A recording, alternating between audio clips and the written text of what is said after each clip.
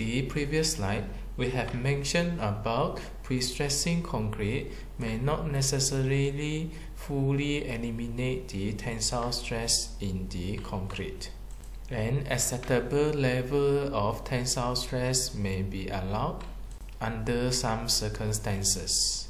This leads to the concept of full prestressing and partial prestressing.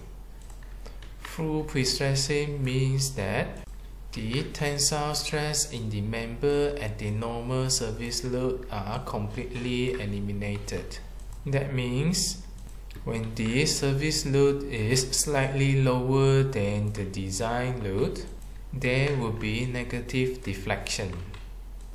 As for the partial prestressing, some flexural crack is permitted at the full service load. So, in the case of the reduced load, the crack will be small or completely closed. Such design is less conservative. Therefore, the provisions of factor of safety will impose. You will need additional reinforcing bar in the tension zone, and we will have to ensure that the stress in the tendon will be less than their full permitted value.